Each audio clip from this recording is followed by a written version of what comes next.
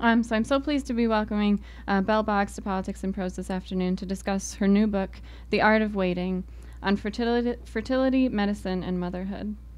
It's a contemplative look at the modern experience of reproduction and child-rearing, from people who struggle with infertility to people seeking to adopt, to gay couples looking at the possibility of surrogacy. Even as she wonders why people sacrifice so much, Boggs admits to not fully understanding her own longing for a child, and her meditative exploration of parenthood includes considerations of a pregnant zoo gorilla, victims of forced sterilizations, and the childless lives of artists such as Virginia Woolf.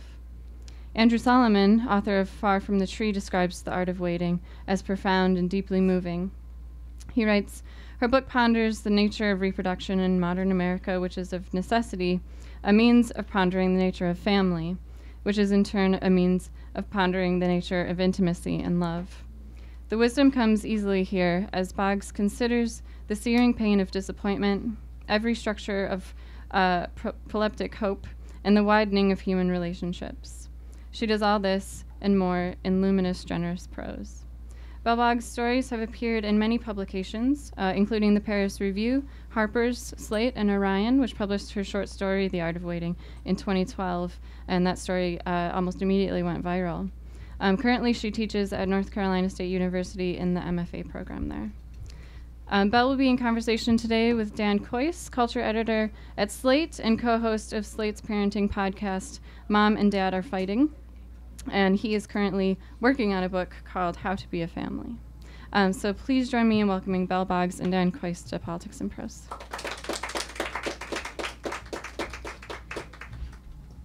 Thank you so much. That was a really nice introduction, and thank you for coming out on a Sunday afternoon. I'm really happy to be reading at Politics and Prose. I used to live in D.C., and this is one of my favorite bookstores. So anyway, I'm very excited to be here. I'm going to read just a little bit from a chapter called In the Peanut Hospital. So the book is a collection of essays as well as a nonfiction book that kind of tells the story of my experience with infertility and building my family, but also looks at literature, at science, and at the lives of a lot of other people. This is a more memoirs section about my relationship with my mother. So I'll just read a little bit from this. It's called In the Peanut Hospital. My mother wouldn't tell me the name of her surgery. It was for old ladies, and she didn't want to talk about it. No, it wasn't dangerous. Yes, she'd stay the night in a hospital, and she wanted me there and at home with her for a few days afterward. My father would be there too, but he wasn't good around sick people or hospitals, though he'd been a sick person in a hospital twice in recent memory. I'm not sick, she assured me. There's nothing wrong with me. It's a female surgery, she said, like that answered things. I made plans to drive to Virginia to the distant hospital in Suffolk where her doctor practiced. We had reservations at a Quality Inn that looked seedy even on the website. Unlike the spiffier Holiday Inn Express, the Quality Inn would allow my parents' dog. It was August of the hottest year on record. Along the highway, grasses and weeds were yellowed and burnt. Out west, farmers struggled to feed their livestock. Hay was high, water dear. A drought map of North Carolina showed every county in dangerous red-brown territory, and our well at home had to be managed carefully. Brief showers, short laundry cycles, no guests. The Haw River was drained to a bathwater stillness, too low to paddle more than short stretches. What bothers me, a biologist friend told me the last time we were out on the water together, is the idea that there is something wrong with me, the idea that I am damaged, faulty. She was strong, healthy, beautiful, successful. She was also infertile. Our shared condition was why we met through another friend who knew about our mutual struggle. Of course, I told her, you aren't damaged, but her body wasn't working the way she wanted it to, and mine wasn't either.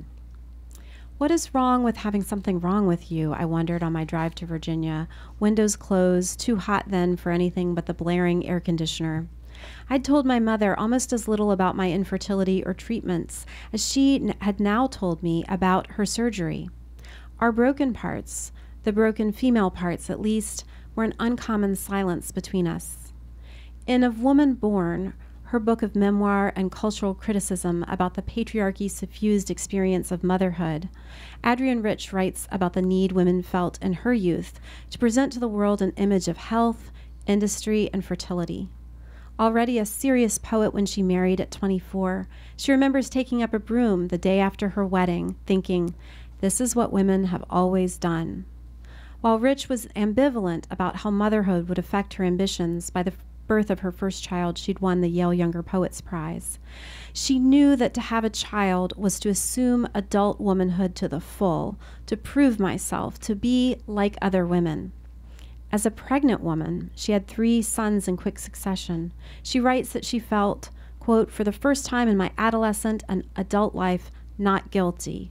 The atmosphere of approval in which I was bathed, even by strangers on the street, it seemed, was like an aura I carried with me, in which doubts, fears, misgivings met with absolute denial." The pregnant body suggests a story we think we know: health, love, happiness. That pregnancy is in fact a dangerous condition that tends to make women poorer and more vulnerable to violence and some diseases, and certainly less likely to write books, isn't something we talk about. We instead learn early on that the inconveniences particular to the female body, getting a period, wearing a bra, worrying about becoming or not becoming pregnant, are properly suffered in secret, even in shame. We learn not to talk about doubts, fears, misgivings related to the female body, and we celebrate instead the visible condition of pregnancy, in part because it is so visually obvious, but also because it has been done to a woman and can be seen incorrectly as something she endures or even passively enjoys, rather than something she has to handle. My own mother remembers her 1970s pregnancies with a fondness that emphasizes how natural and intuitive they were. She didn't have an ultrasound for either pregnancy, but knew that I was a girl and that my brother was a boy. In fact, she didn't see a doctor. There were no obstetricians in our county until she was 7 months along with me. And he and my mother disagreed about my due date. She was right, the doctor almost a month off. Both of her births were natural births. That was the story she told me. Except, I learned later, for the Demerol she took intravenously in the last stage of labor with me. Of course, I wouldn't have judged my mom for any pain relief she needed, opiates or an epidural or even complete sedation, which Rich experienced for all 3 of her births. But my mother needed the story of my birth to be about nature taking its course and the perfection of the experience. "You didn't even cry," she always told me proudly. Blonde, 5 feet tall, and 100 pounds, my mother sits on a pillow to see over the steering wheel of her 14-year-old Mercedes station wagon and was once pulled over by a county sheriff who assumed she was a child on a joyride. On school field trips as parent chaperone, she was often mistaken for a student by my teachers and was once yanked up by her hair while she tried to get something out of our lunch bag. That this would be considered an appropriate thing to do to a child is another matter. Her lifestyle is a specialized one. She knows how to build a roaring fire in a wood stove, but not where the gas goes in her car. I've registered several email accounts for her, but she has never checked them, not once. Don't email buttonsboggs@Hotmail or Gmail or any of that. It's not going to work. For a small person, she has large bones, big, knobby artist's hands, knock knees. Her shoes, she has many, none are sneakers, are boats. Scoliosis, uncorrected in her childhood, makes her short-torsoed, and her arms and legs are disproportionately long and thin. She excels at rowing, kayaking, and water skiing, and walks like a New Yorker with somewhere to be. I have never seen her run or play a team sport. Before my grandmother died, it was a tradition in my family for the women, my grandmother, my mother, my aunt, to attend their yearly mammograms together on the same day. Maybe you can credit the pervasive pink ribbon campaigns, but breast health appeared to exist in a separate realm from other women's health issues. Not a source of embarrassment, but a chance for bonding. On mammogram day, my mother, aunt, and grandmother each took their turn at the imaging machine and then went out for lunch and pedicures. Once, when I was in college, Mom had a follow-up appointment at a specialist's office near my apartment in Richmond. I met her there to wait with her, and while she was gone, it felt like hours. I had a panic attack in the waiting room. I felt suddenly as though a lobe of my left lung had slipped through my rib cage and was caught on one of the bones. I couldn't sit up in my chair and had to lean over, breathing shallowly until she returned. Just a problem with the machine, she explained lightly. It took my breathing and posture the rest of the day to recover. Before I had a child, when I imagined what was most terrifying to me, it was always the loss of my mother. Ostrich-like, I tried to avoid it like thoughts of climate change, water shortages, inevitable catastrophes a long way off. It was the greatest disaster that could happen, as Virginia Woolf remembered the death of her own beloved mother. William Maxwell, another writer who lost his mother young, fictionalized mother loss in So Long, See You Tomorrow, similarly as the worst that could happen. I suppose what I was most afraid of when I thought of losing my mother was an untethering from family, from female kind. Who would wait with me in a few years while I took my turn at the mammogram machine? My brother called us the non-kid-having cousins because all of our adult cousins had children while we, in our way, were children, still reporting our achievements to our parents, eager for their approval. We had no non-kid-having models in our family. Our surfer uncle had a son, and his son had 2 kids. Our unstable aunt, 2 kids still in college. Or so we were told. My dad's brothers had kids, and their kids had kids. We weren't even sure how many at this point, while our parents, for years, talked of granddogs and grandcats. I waited with Gus, my parents' mini schnauzer, and a fine approximation of a toddler while my mother completed the pre-op paperwork in the hospital, and my dad paced the parking lot talking on his cell phone. Mini schnauzers are known for attaching fiercely to one owner, and Gus is heartbroken when my mother leaves him. He splayed at my feet on the hot sidewalk, dejected. Occasionally he thought he recognized a Walkerton neighbor ambling in or out of the hospital's automatic doors, and perked up and stood at attention until the stranger passed without admiring him. She didn't have a good feeling about the hospital, my mother said on her return, bending to take Gus's gently offered paw. It was so far from home, and everyone inside looked sick. Not hospital sick, she said, life sick. Why hadn't she switched doctors already? Her mother was gone, and she barely spoke to my aunt. But here we were, suffering in Suffolk. The motel had a turbid greenish swimming pool, and the non-smoking room smelled of smoke. We killed time by carefully checking the beds for bed bugs, scratching imaginary bites, changing into rooms that weren't any better, and walking Gus around the far corners of the property where we could find the shade and privacy he required to do his business. We were the first party seated at the only sit-down restaurant in town. The next morning, we checked Mom into the surgical center. She looked smaller than ever on the gurney when we kissed her goodbye. I wasn't worried about the surgery exactly. I knew it was low risk and that she'd spend only a single night in the hospital. My dad and I took turns walking around the hospital, which had been donated by and named for the Obici family of planters Peanut fortune. A Mr. Peanut statue greeted patients in the lobby. The gift shop sold a complement of Lil Peanut baby gifts, onesies, bibs, blankets, though I read in a commemorative hospital exhibit that Amadeo and Louisa Obici could not have children. The display suggested that they focused instead on charity work, on helping the children in their community. I thought of 2 of my friends at home, both going through their first IVF cycles. I would miss our support group meeting this month, but I imagined using my turn around the table in September to tell the story of wandering the Peanut Hospital while my mom had some unnamed female surgery. This was what I liked best about attending the group: storytelling, recounting the lowest or strangest moments of the month before. Though lately it felt as though we had devolved to more practical discussions. Which doctor to consult, which pills to try, which medication to inject where. Maybe we've evolved instead. Maybe the practical was more helpful.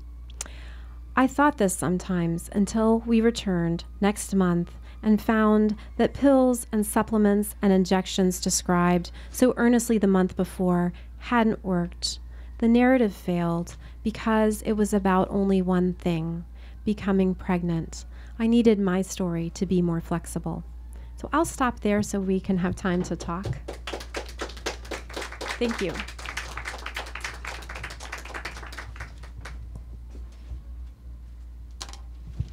Hey. Hi. These are already on, right? They sure are. So I'm Dan Coyce. I work at Slate.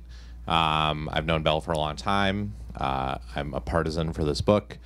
And I'm going to ask her some questions, and then we'll take questions from you. We'll talk for maybe 15, 20, 25 minutes total.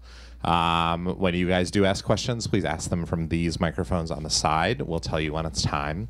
Also, just please ask great questions, just really, really great questions. Okay. So, hi, Belle. Hi, Dan.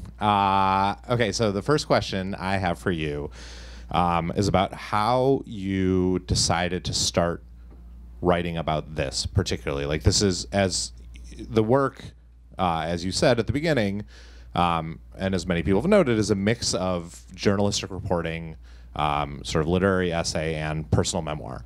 And as a journalist, it makes sense that this is like a rich topic to dig into. There's lots of people to talk to. There are people who want to tell you their stories. It's not been that well reported on by a lot of people, but as someone who also writes personally, how did you decide, oh, well, I want to tell this kind of story and I want to write from both sides? Thanks. That's a great question. So, I'm a fiction writer by training and by just kind of how I identify. And I was actually approached by Orion magazine after my first book came out, a collection of stories, and asked if I would like to write something fiction or nonfiction for them. And I was going through infertility at the time. I had started fertility treatments and they were not going well at that point.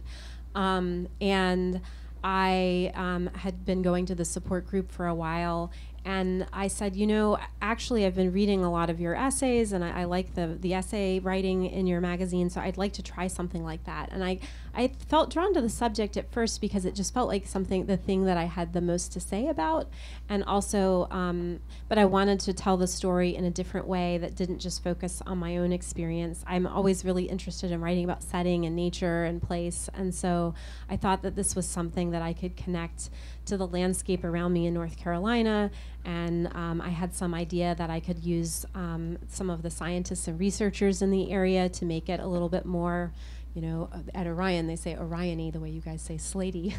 so I could make it more Orion-y that way, and so I kind of came to the editor with this idea, and it was just for an essay, it was not for a book. I just said, well, I have this idea that I'll write something about infertility and what I want to find out if there's, what it's like when there's infertility in the natural world and how it affects non-human primates. And then I'm also interested in writing about IVF and why there's a resistance to IVF in our culture. And I, threw a bunch of other things in the mix, like Virginia Woolf and Tilly Olson. And luckily the editor was, very flexible and said, okay, well, we'll try that. And so I don't know if she had any expectation that I would continue to follow that thread, but that's how I started, and so I wasn't sure after I wrote the first piece that I would keep writing about it, but I think I had an idea that I pitched to you, and so that experience continued to, that was an experience where I went and met with an embryologist, and I really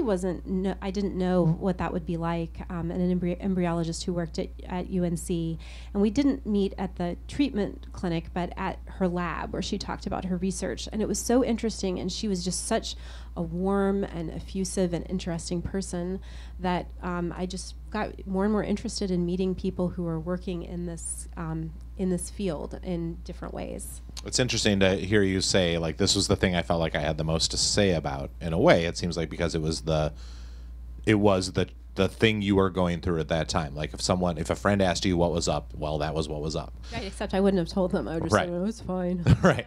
But it isn't, in the context of the bit of the essay you just read, where you talk about how frequently these things just don't get talked about, even between people who are really close.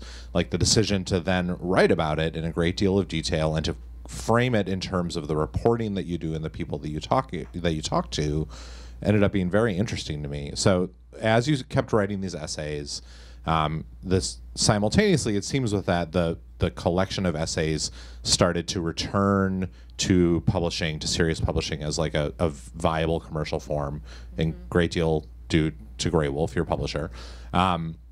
Was there some point in which you said, "Oh, I get it, that this is a book that I'm doing," or did it take someone to tell you that? A couple of people. I think you said something to me, and then my friend, right. and my friend Duncan Merle. So I feel like in my life, I'm really lucky to have people who are, sort of nonfiction mentors for me, because I didn't study nonfiction, and so when I don't have nonfiction professors to turn to, and so people I knew professionally, like you, like Duncan, Dana Kupperman, a friend of mine who's a Grey Wolf writer, Eula Biss, was really encouraging also, and I'm a big fan of hers. So that made me think that I could try, and so I wrote a proposal that I guess I finished the proposal, or I wrote the proposal in 2013, and so that now it's 2016, so it seems a little like a while ago, but it was a while after I'd started writing in the topic. And when I was working on the proposal, it helped me see that, because in a proposal, they're kind of scarily not that hard to write. It's actually really hard to write the book, but the proposal itself seems, you just kind of make an outline and say what you're going to do. I could write this book. Yeah. Totally. This book will be easy. And so when I was writing the proposal, I was writing all the areas that I wanted to explore that I hadn't explored yet. And it seemed exciting to me and seemed like something that I could do. And at that time, Grey Wolf, I love my press. I'm really so lucky to be there. And they were having, they've always been very enthusiastic about areas of publishing that the big, some of the bigger houses don't put at the front of their lists, like short story collections, or poetry, essay collections. And so I knew that if I took a proposal to them, that they would read it really seriously. And they've had a lot of success with Leslie Jamison and Eula, who you mentioned. Are there other collections of essays sort of revolving around a certain topic that you have loved, that you found a reason to dip into as you were putting this together?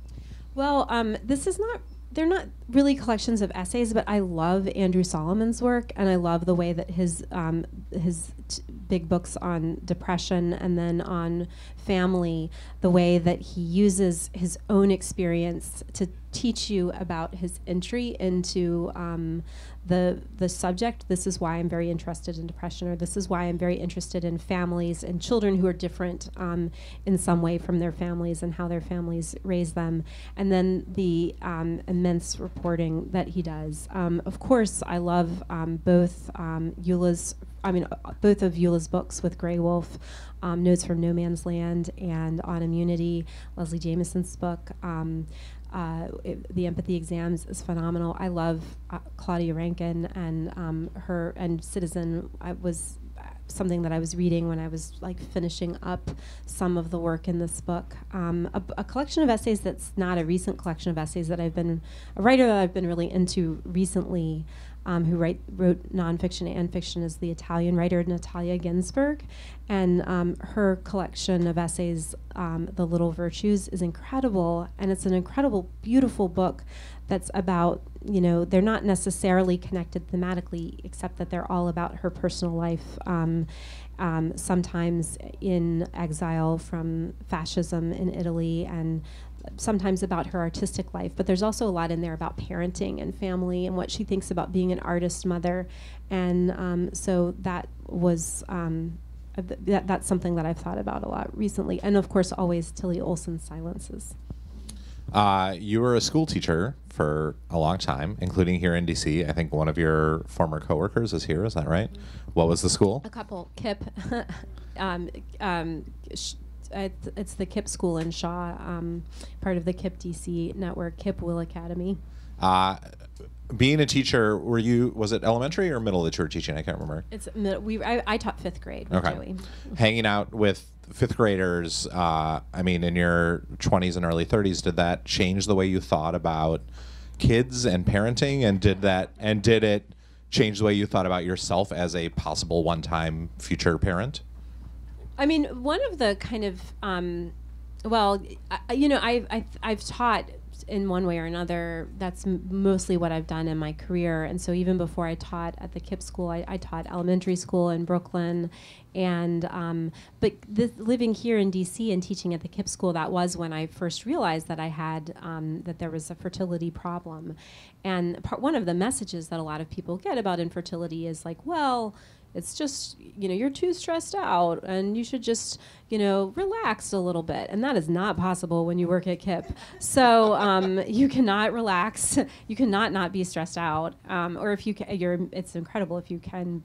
But I didn't know anyone who was not stressed out. And so for a long time while I was working there, I just thought, well, it's just because this is such a I'm just having a difficult year. And so actually that messaging, I think, impeded my impeded my realization that I needed to get better medical help sooner. But I also think that, yes, like working with kids, it's, it's consuming. It's, you don't have to want children of your own to work with kids and to be a great, I write a little bit about that and how so many of my favorite teachers were not parents. And but I would think often, I thought often actually of my experience as a first grade teacher, because that's just such a magical age, 6 or 7. And so I thought often about like times that I spent with those kids and that was something that I would miss out on, because that literature, that age of literature, like a big Arnold Lobel fan, and all the things that you read to kids at that age, the things that you do with kids that age were the things that most attracted me to parenting. And I remember actually when you had your family, and that was when I was teaching in New York. And at the time I thought, Dan is crazy. This is like, he's so young to have kids. And so I thought that. And then I also thought, I was like 30. I know, but that seemed really young to me. And then I also, with my own children, they would say, I had a child that I just adored in my first grade class, and I remember drawing this picture. I don't know why we were doing this, but we were like drawing a picture of a room and labeling it, and I was like drawing a bed, and I was drawing my bedroom, and I was like, I drew 2 pillows, and he said, why are there 2 pillows? And I said, well, that's my pillow, and that's my husband's pillow. And he said, oh, you're gonna have a baby. And I said, no, I'm not, Daniel. I'm too young to have a baby. And then I was like 26 or something. And then I realized, oh my gosh, a lot of my kids' parents are actually younger than I am. And so it was just, these 2 different narratives going on in my head at the same time. And so now you teach at NC State, yes. Undergraduates and graduates. Mm-hmm. One thing that I really love about this book is the way that your curiosity about talking to people, and your interest in, as you say, finding scientists and other people to talk about their stories, both sort of personal life stories and scientific journeys that they're going on. Do you find that it is hard to get your students to get excited about the idea of letting other people's voices or ideas inform their writing? And do you encourage them to get out and interview people, even if it's for fiction, or even if they don't think of themselves as reporters? Yeah, I do, and I teach. I'm really lucky that so far I've been able to teach. We teach 2 classes a semester, and so far I've been able to always teach 1 fiction, 1 nonfiction class. So, and I love teaching both, but in some ways I think it's a little easier to teach nonfiction because there are these steps that you can give people. Go out and meet someone interesting, talk to them, ask them questions, or go observe something, and I do talk to my fiction students about that too, and it kind of depends on the project, and it kind of depends on the person and their personality. But with the nonfiction students, they do a lot of reporting and going out and meeting people and getting to know other people's stories. But I think also there's this other at least in the way that I teach nonfiction, which is not to say that it has to be taught this way, but partially I teach it the way that I came to it, which is that I look for what access I have. So is there someone that I'm connected to, or some experience that I care deeply about, or that I'm connected to, that can give me some kind of entry point to this story? And so I think that works both for the fiction writers and for the nonfiction writers. The writer Suki Kim wrote an essay this summer for the New Republic, which was about the response to her book about North Korea, in which she embedded in North Korea for a time, teaching there, and then wrote a book about that experience. And she was very upset that it kept getting categorized as a memoir, that people kept referring to it as a memoir, putting it on memoir lists. She felt that that was demeaning in some way or diminishing to all the reportage and journalistic work that she had put into that. And so now you have this book that is a mix of these two things, right? That is part essay, part memoir, part reporting. Do you feel comfortable calling it a memoir or a hybrid memoir? Have you had the experience of people setting the work aside or diminishing the work that you've done because it's about family, because you're a woman, because they just don't understand what the book is? I think she had a really good point about her book and the way that it was being seen in the media, especially because I think by comparison to some other books on the same topic, she wasn't getting the same kind of treatment. For me, I don't call it a memoir. I mean, if I do, I'll call it a hybrid, sort of like I think you said earlier. But it doesn't, if someone, buys the book and reads it, it doesn't matter that much to me what they call it. They can call it fiction if they want. I mean, whatever they want to call it, that's fine. But I think that, it's important to me. The non-memoir aspects of the book are important to me, and that was important to have in the book. That's not to say that I don't love reading memoirs and have friends who are really wonderful at bringing their own personal. I have some really wonderful memoirist friends, like my friend Krista Bremer. She writes about her family, and she writes about personal experience with so much beauty and so much detail and so much narrative. And I can admire that and at the same time feel that I do something a little bit different. And so I feel heartened when people, note the reporting and the research that I did too, because that's important to me. So I guess the shorter answer is it doesn't matter to me what people call it, but I'm glad if people recognize it does a little of both. Your GRE test prep book, The Art of Waiting, was really fantastic, Belle. So in this presidential campaign, I think probably most people in this room would not argue that much about which candidate seems most focused on family and women's issues. But let's say Hillary wins. What are the kinds of family-related and education-related reforms that you would love to see move to the top of the list? Yeah, well, this matters so much to me. And it's funny, I was actually at a reading in Minneapolis earlier in the week, and I was reading with this really wonderful woman who writes about motherhood and being a writer, and she runs these kind of motherhood and writing groups. And she said, I just think that motherhood has made me a better writer. And it's partially because I have so little time that I know that I have to make the most of my writing time. And then she turned to me and said, do you think that's true? Do you feel like motherhood and having so little time makes you a better writer? And I said, no, I think that's bullshit. I don't think I actually said that. I got so angry while you were saying that. I know. So, I feel on the one hand, I'm so grateful. For a long time, I thought I would never have a family. And I'm so grateful to I thought I would never have a child. And I'm so grateful to have my child that sometimes I feel bad to complain that it's hard. But at the same time, I feel also when I think back about it, and I think about it, and I think about my friends and the struggles of my friends and other people I know, that there's so few supports for so many of us at every level. So the level of support for someone in my state I live in North Carolina. So when someone in North Carolina has trouble conceiving, and they want to pursue IVF or any type of assisted reproduction, they have a battle with their insurance company, and their insurance company is not required to pay for much of anything.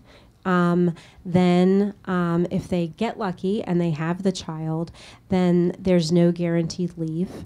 There's no guarantee that you won't be fired, that if you're fired for taking leave that you need, that you will be able to get your job back, or that you'll have good employment, that you won't suffer from employment discrimination.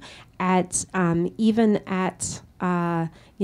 work at a great university. I'm so happy to be there, but we don't have childcare. We have like one childcare center for the whole university, and that childcare center has spots for this is a big school. It's like 20,000 students and 6,000 staff and faculty members. There's like 50 spots in the daycare center. The daycare center costs like $1,300 a month, and that's with a subsidy. So it's this, and then I think you have to pay taxes on the extra subsidy. So I'm just talking about my own feelings about the experiences that have touched me. But I think first of all, supporting parents, supporting healthcare, because healthcare supports parents and children and families. And then, I think that as an educator, we know that it's been decided a long time ago, or determined a long time ago, that the way to help outcomes is to provide universal pre-K. That's researchers decided that, or determined that a long time ago, and yet we have no universal pre-K. In fact, kids go to school later than they used to in a lot of places. So I think there's a lot of work to be done, and I hope that Hillary will be the one to do it. So. Okay, so I want to open it up to questions from you guys. We have microphones here and here. Everyone who's been nodding along, please come on up and ask Belle a question, or just tell her how great she is. That's also fine. Yes. This is Barb from. Okay. You're great. There you go. I'll go sit down. Go ahead. Oh, this is Barbara Kalura, who's the CEO, and she's in charge of Resolve, the National Infertility Association, which is so important to me and to so many people that I know in helping to establish this network of people who can lean on each other for support in almost every community. If there's not a Resolve support group, you can start your own. Additionally, they do so much great advocacy and just had recent success in Congress last week. So I'm just really honored that you came. Oh, thank you. Thank you. Thank you for writing this book. And so many people who go through infertility, they have their own story. They have either their axe to grind, they had some amazing experience, or they had some terrible experience, and when they come through it, they want to write a book. So at Resolve, we get calls every single week. I wrote a book, and I feel like they all have, this message, right? They had that thing that no one told them. They had this amazing experience. They want to make sure everyone has that. So thinking about your book and your reasons for writing it, do you have any of those? Like, for all of the people that are going to come behind you who have infertility, is there something in your book, or is there something that you really were like, I need to make sure everybody knows this, and that they think about this and they find this out, because I need to make sure they all know that. I would love to hear your thoughts on that. Well, I think that a lot, one of the reasons that I wrote the book in part was to, and aside from wanting to write a work of nonfiction, is that I wanted to build community. I felt very lonely. I felt isolated in my experience, and I wanted to find out, who else was out there who's experiencing something like what I was experiencing. And the people that I talked to were really pretty, a lot of them were really different in some ways from, in the way that they were just choosing to build their families, or, in the struggles that they'd had. But there was just so, we very quickly could get to a point where we were talking about a lot the same struggle, the same experiences of feeling like being left out or really desiring something that was extremely hard or experiencing financial difficulty. So I guess the message that I would have is just that you're not alone, because that's kind of what I learned by going to Resolve. So it's not really a message that's much different. Resolve, makes sure that everyone who comes to Resolve advocacy knows 1 in 8, that's the number of American couples who experience some form of infertility. And so that's a lot of people. And knowing not only that you're not alone, or if you're not someone who'd experienced infertility, knowing that there's actually someone, in your life who's experiencing this probably right now, and they may not be able to talk about it. But that you can be sensitive to it was, I guess that would be my message. I mean, it is interesting that we can talk about the different ways you can categorize this book, but for a lot of people, this book is going to be a kind of self-help book, right? It's a thing for people who are specifically experiencing this issue right now. Reading this book is a way to feel like you are not alone in the world, and it has a very sort of therapeutic goal in that way. And there are other, for people like me who are reading it when we're at a point in our lives when fertility is just no longer an issue for us. It reads one way, but it's a great reminder that there's a whole community of people out there in the world for whom this book serves a more important basic therapeutic purpose. Other questions? Come on up. Don't be shy, guys. Yes, come on up. I can say she's great. That's required, yes. I guess I have a comment and a question. I haven't read the book yet, but I did just buy it. One is that I am a mother of an adopted son, and that I just maybe to point out that infertility is not just trying to get pregnant, but it's bringing a baby to term right now. I think you cover that in the book, but I was just wondering if you want to comment on that. And the other you may or may not want to talk about is, because there is this sort of value placed, I think, on mothers versus childless women, would the book be different, or would you have written the book had you not been able to conceive and have a child? Congratulations. Oh, thank you, Linda. That's I do write about one of the things that, I was writing the book while I was going through just this time of not just infertility, but also decision making. And while my husband and I were trying to figure out what we were going to do, and we had all options open, we were keeping an open mind to all options. We considered and pursued for a while adoption. We considered foster care. We considered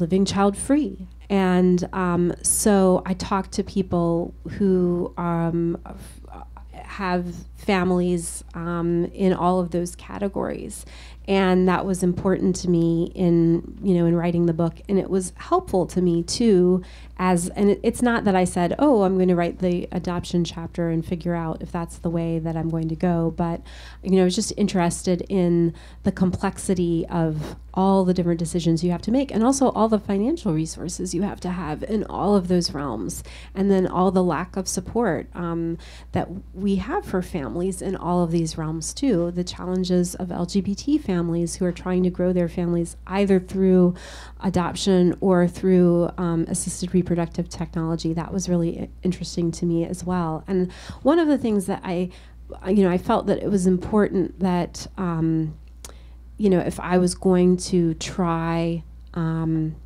if we were going to try IVF, which is eventually how we conceived our daughter, that I needed to know that if we weren't successful, that I would be okay.